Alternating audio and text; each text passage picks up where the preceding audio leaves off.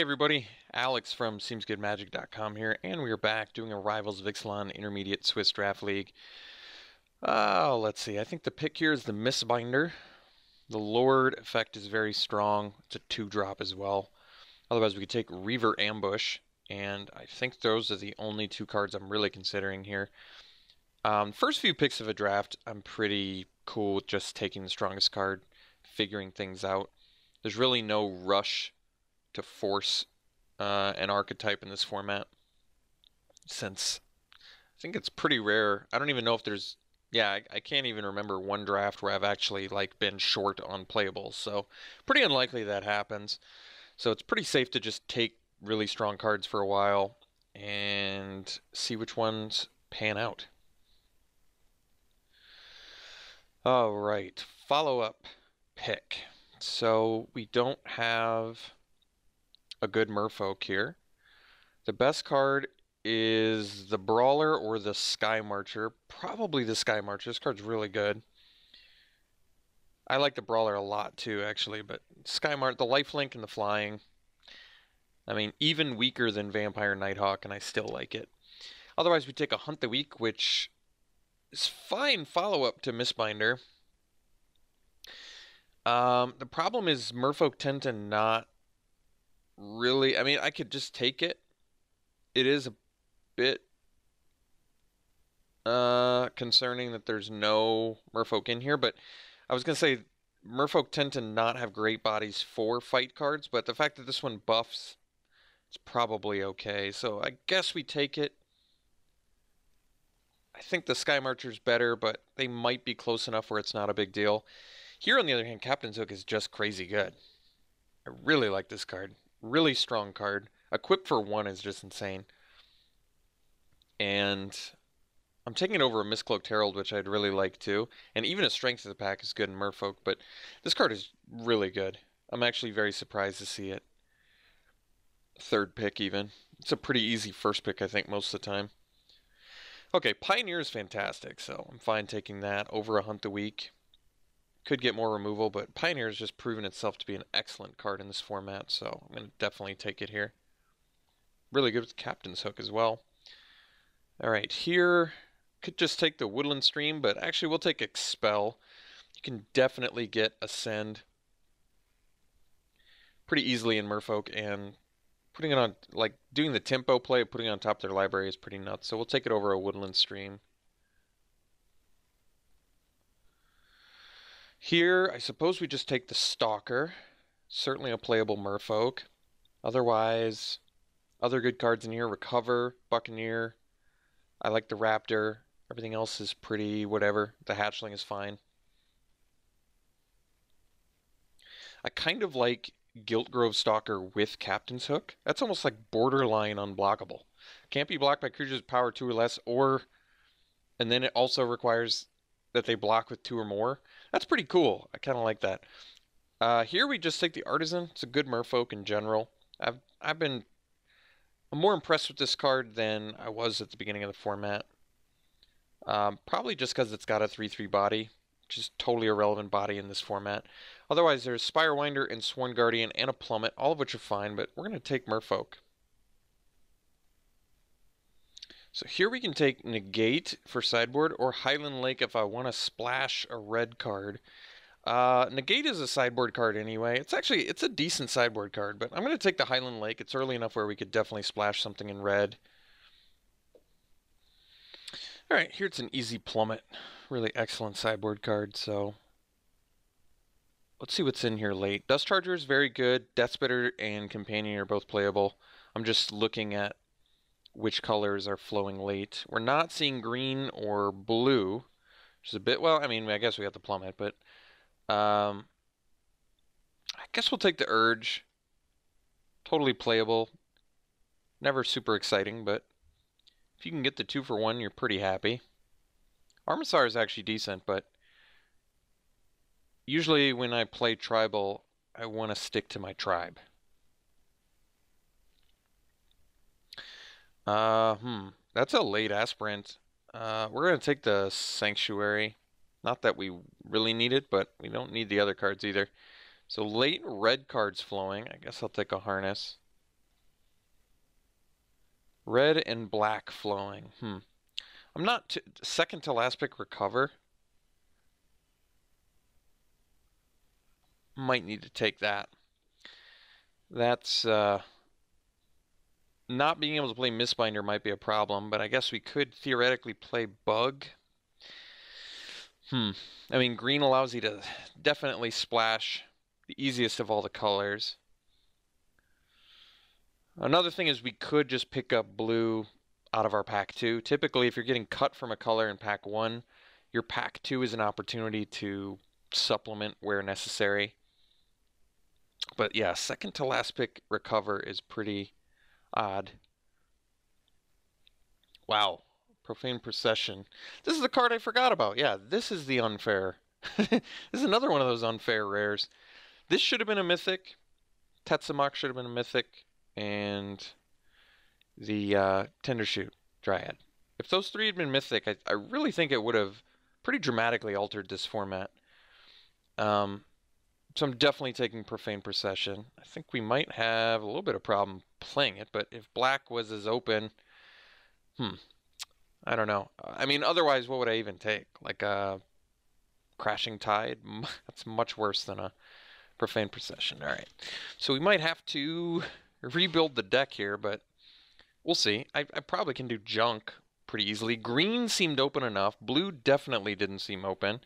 So I guess, geez, Trapjaw Tyrant? Okay. Foil, no less. Is that worth something? I mean, typically foil mythics, regardless of what they are worth something. That's worth 14 tickets. Oh my god. Yeah, wow. Someone just really accidentally must have passed that. That is crazy. All right, Trapjaw Tyrant it is.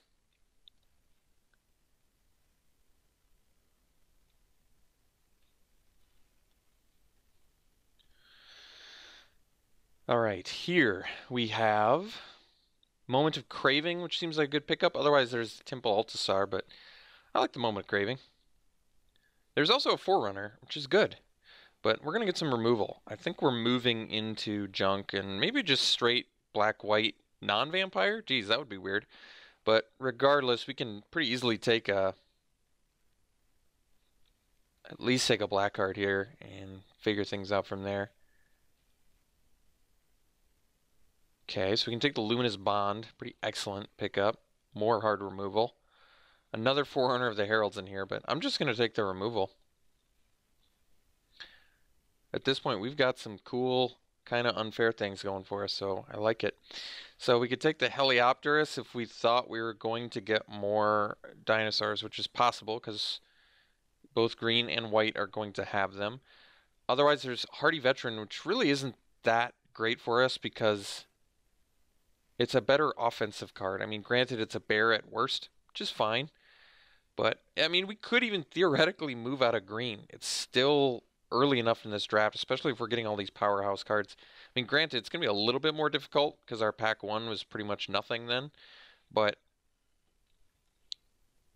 like, I can just take Heliopterus here and be okay with it. Otherwise, I'm taking, like, a Moment of Triumph for a Hardy Veteran. I'm going to take the Heliopterus. Heliopterus? Heli? I don't know what it is. Squire's Devotion, Luminous Bond, Dinosaur Hunter, all good. I think we're going bonds. We're going to try to just play removal that deck here.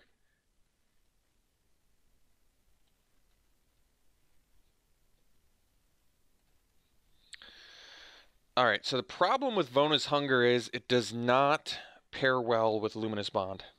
So I think we take the Pterodon, which has impressed me. Like I said, this card is cool in theory, but when you're playing Luminous Bonds on your opponent's creature, it's kind of a big nombo. It's like, okay, I'll just get rid of this creature that's not doing anything anyway. Whereas Suncrested Pterodon has actually proven itself to be a pretty excellent card, so we're going to take that over the Revenant. Alright, we can take more fixing, but I think I might take another Pterodon. Let's just say I cut all this from my deck. How are we looking, playable-wise? This is pack 2. Not going to lie. I mean, we need some playables pretty hard. It's a good chance that we're going to have to play some green. But what we do have is very good. I'm going to take the Pterodon. Dusk Charger, yet another good pickup. Kind of getting there with just good black and white non-vampire cards. Like here I could just take the Paladin and be perfectly fine with that. Do we have life gain? No, but a 2-mana 3/3 blocker is fine. Otherwise we could take the Moment of Triumph, but I'm going to take the Paladin. I kind of feel like if we really want to make this work, ooh. Alright, I'll take the Temple Altasar now. If we really want to make this deck work, oops, take the Revenant. We're gonna need as many playables as we can get. So we can take the Glorifier. Now we have only two vampires. I still like Glorifier, and we're in the vampire colors, so I think we just take it. Someone can have that. Okay, so we shifted gears pretty hard, but look at our count here. We're actually... Watley? What are you doing?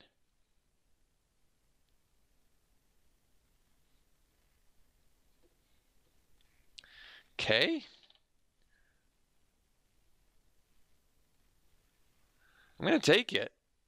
Wait, I looked at the wrong one. What's this one worth? Forgot that there's multiple already. It's only worth about a ticket. It's a good card, though. Just spit out dinosaurs all day. I'm going to take it. We're going to try and... I don't know how.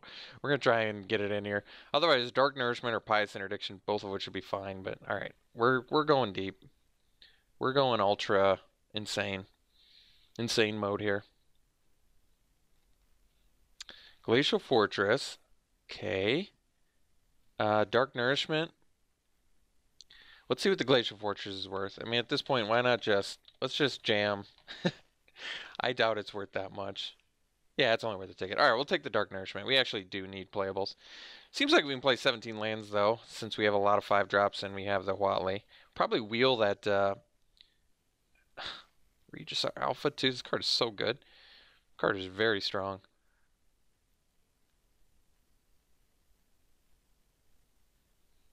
This deck just really does not need another 5-drop. Fixing is definitely an issue. Card is really good. I'm going to take the Soldier, I think. We need playables. We have 9 creatures in this deck, yeah. Ferocidon's cool. Interloper seems good. Better than another 5-drop in Sunrise Seeker, so okay.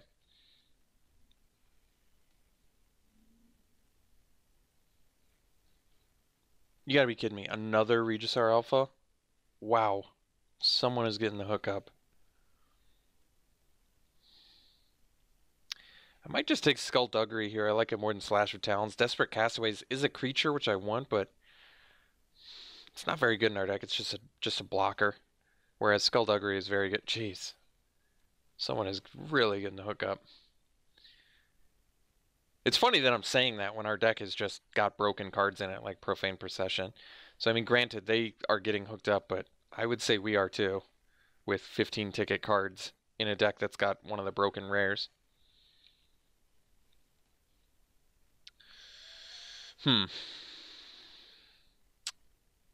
This is an actual bit of a mess. Do I need to play a Gilded Sentinel? I might have to. We'll see. First Conquistador doesn't seem great. It is a vampire, but it's our only... I don't really want to play a Grey Ogre. Guess we could take the Blight Keeper. It flies, okay. It's good with Captain's Hook. Deadeye Plunderer off of a... nothing. Alright, I'll take the Dreadnought. Not the sexiest looking curve I've ever seen. Might need to play this Prying Blade if I really want to make a Watley work. Otherwise I take another Blight Keeper. Alright, I'm going to take the Prying Blade and hope. When Dreadnought's gone, we just don't have enough creatures to support that. And I think the last thing this deck needs is... Alright, Tormentor's good on the other hand. Last thing this deck needs is more 5-drops that you can't even do anything with. I guess Canopy.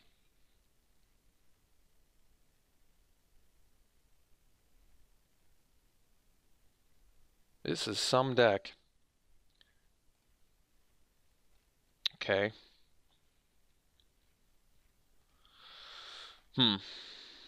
Take a dual shot. All the dual shots. Pretty good with Trap Jaw Tyrant. On the splash, however, not a huge fan. So we don't have to splash for Huatli, but if I'm playing Prying Blade, I probably need to play the Huatli. Problem is we don't have much creatures, nor do we have much evasion. We basically have a Blight Keeper, Heliopter. That's 2, 3, 4, 5. Well, maybe it's enough. Alright. We're crazy enough. We'll make it work. We really can't cut creature, though, unfortunately. Although Huatli kind of counts as a creature. I might be willing to play 14, and I really don't want to play Gilded Sentinel. I would really prefer to not play Gilded Sentinel, if at all possible. Alright, let's get this out. Like I said, it's 14 creatures, technically with Huatli, and I guess Profane Procession's kind of half a creature too, right? Eventual creature. Yeah, this is some deck. I am at a loss here. The classic start your curve at 3. Yeah, this, without the board wipes, this deck could have some problems. Although, I mean, it's got some super powered stuff in it. So, maybe let's be hopeful that we can make this come together. Alright, well, this is what we got, and I guess this is how we're running it. So I guess, well, the Sanctuary actually kind of helps. Because we're not super color intensive either, we might even try the 2 red sources, 2 mountains. I know that seems crazy, but because we got this Forsaken Sanctuary, rather, actually helps quite a bit. Because now we have 8 black, 8 white, which is totally good to run this, plus 2, maybe 2.5 sources if you count the Prying Blade to play Huatli. So, okay. All in all, I mean, this deck looks more like another one of my fun decks, but it does have a broken card in it in Profane Procession, so that helps a lot. So, I guess we'll have to see what this deck can do. It looks like fun, at the very least. So, let's run it like this, and we'll see you round 1.